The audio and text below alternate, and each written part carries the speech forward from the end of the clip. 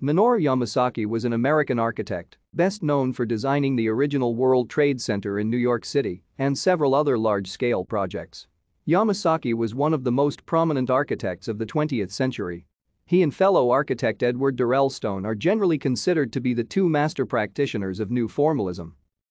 Yamasaki was born in Seattle, Washington, the son of John Tsunejiro Yamasaki and Hana Yamasaki, Issei Japanese immigrants.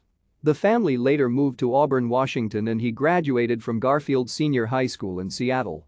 He enrolled in the University of Washington program in architecture in 1929 and graduated with a Bachelor of Architecture in 1934. During his college years, he was strongly encouraged by faculty member Lionel Price.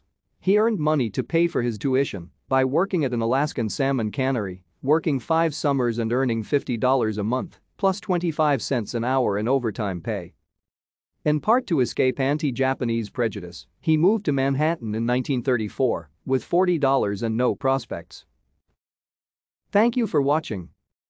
Like and subscribe if you would like to view more of our videos. Have a nice day.